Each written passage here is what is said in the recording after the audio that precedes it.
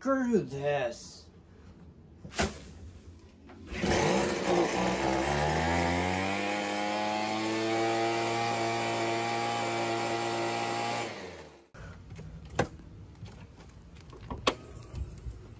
The alternator ended up going out about a month ago, and we replaced it.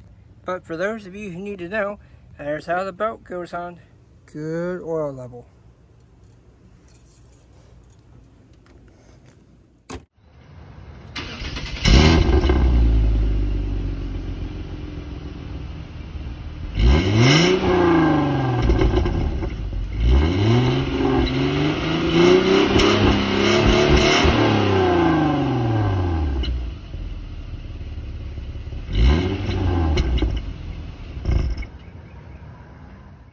Speed limits friggin' suck.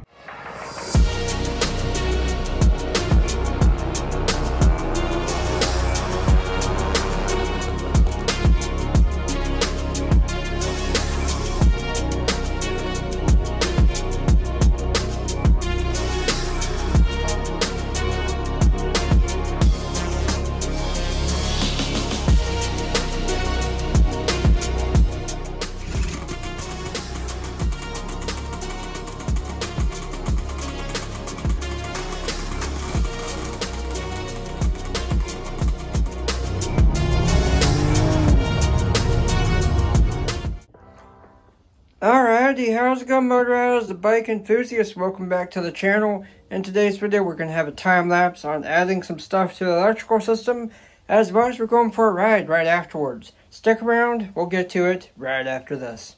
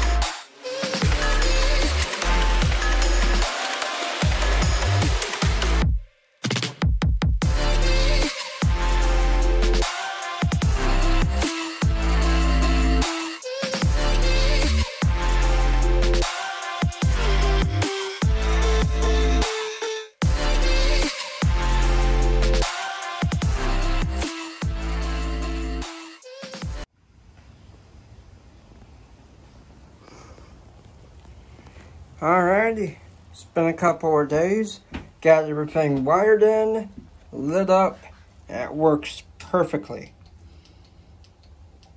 Now it's all going to be about fine-tuning, getting these brackets flipped around so they don't stick out as far, and taking some epoxy or silicone, RTB, and closing these up so they're waterproof.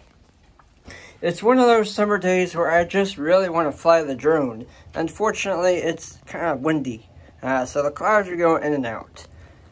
Kind of dark here, kind of sunny there, but the clouds is what makes me really want to fly the drone. Kind of can't. Anyway, the basic way that we wired this all up was we got this mounting point down here attached to the engine, and all that is the common ground. So you can wire a ground to it and then put whatever you want to on that. Whatever system you want to. We also upgraded the light. As y'all know, the last one broke off the mount. Actually twice. Once off camera. So this thing has just a driver, LED driver inside with one of those yellow square LED lights that you'd find inside like a Coast flashlight. So really all there is to it is a lens that makes it seem like it's much brighter than it really is. The lens is just doing all the work. It does it well, and it's like a half a pound, probably a quarter of a pound. It doesn't weigh anything. And I know I shouldn't be measuring it in pounds, but dang it, grams suck. Anyway, let's give this thing a start.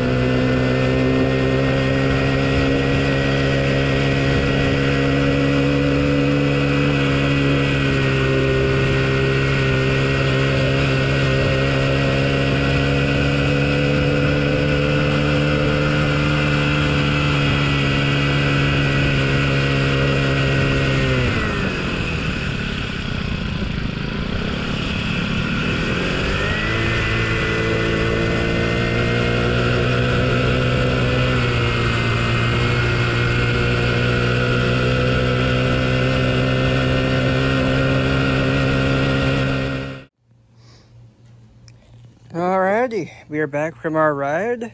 Couple of things to note. You will hear on that first little bit of stretch of road, it's not really going all that fast. It's not chugging along like it was in the second part. And the reason behind that is actually something you wouldn't even really expect or suspect. The reason for that is elevation change. Remember, we've tuned this bike in that shed over there. So it's tuned for this elevation. Go down the street and you drop. You drop a good like 500 feet, 600 feet.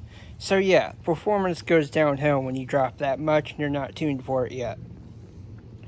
Now this engine has never ever been closer to heat seizing on us from just pure overheating. Now there's a very distinct sound engine noise, and you'll hear it, you'll know it when you hear it. The engine kind of softens up, it leans out, and you'll hear a lot of valve noise. Engine's going to be a lot noisier. None of that stuff you ever really want to hear happens. Now the reason for that's the air-fuel mixture is at the point where it's just overly hot. So nothing's combusting right, and you're just heating up the engine. Now thankfully we backed off the throttle. It didn't do too much. These are forced air-cooled engines, which means there's a fan inside, and it's, you know, cooling it off. Overall, it's just, you know, keeping it cool is going to be hard in the summer heat. The electrical system did alright. It's also extremely hot. There are some pieces like this converter here that are just super hot. So battery's got to charge up. But overall, we're good. I need to check the oil, make sure there's no like debris or how bad it is. But yeah, 4-stroke engines, they're good. Anyway, thank you guys for watching. This is going to be it. I'm saying goodbye. See you on the next video.